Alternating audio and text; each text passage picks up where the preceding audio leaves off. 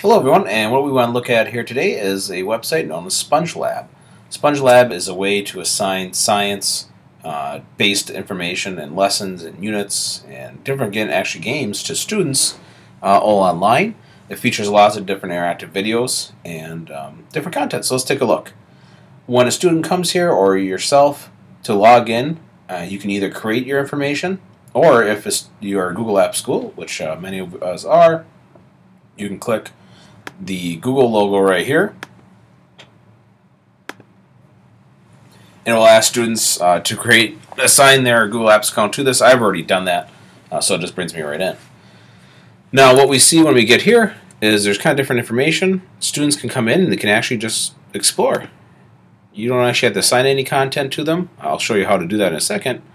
But a student can come in and just kind of look around.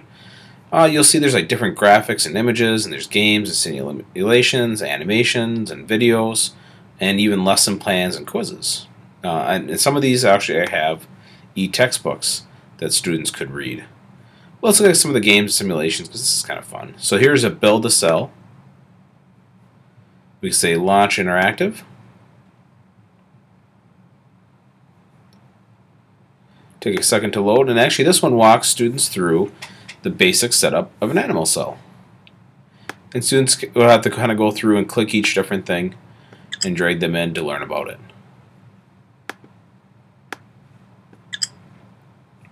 Now, one of the really great things about Spongelab is that you can create your classes. So if I go to my classes, I'll see the class name, but then it generates a class code. A student could take this code, and then in theirs, over on the side where it says join class, they'd put that code in there, and it would join in. And you would see all your students start listing here. Well, then you can actually assign lessons to students. If I were going to go to my lessons, I can see different lessons that I've just been kind of practicing with in here. If I create a new lesson, and let's say this is going to be design a cell, and this could just be a regular lesson.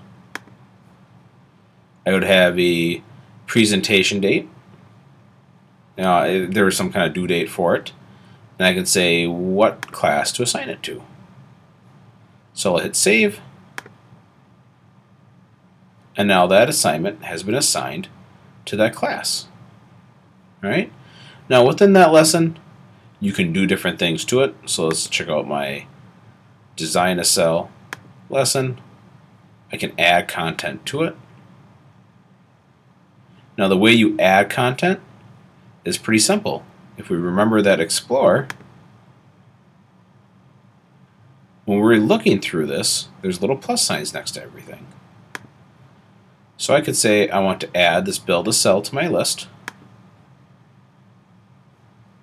Now under my lessons, I find the lesson, so designing a cell, add content,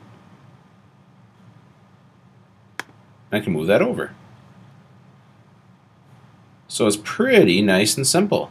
So if I go back and look at my lessons again, here's my design a cell, and build a cell is part of that. So Mr. Cowan class here has been assigned the design a cell lesson, and within it they have to build a cell. So it's a really kind of neat way of just assigning information to students. If you don't want them just to kind of explore, you can actually assign the content straight to them.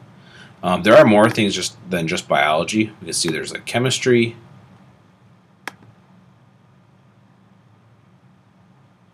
and we have earth science, engineering, geography, history, mathematics, physics, and psychology. So some of these are a little newer and may not contain as many items as the other ones, but the options are there to do it.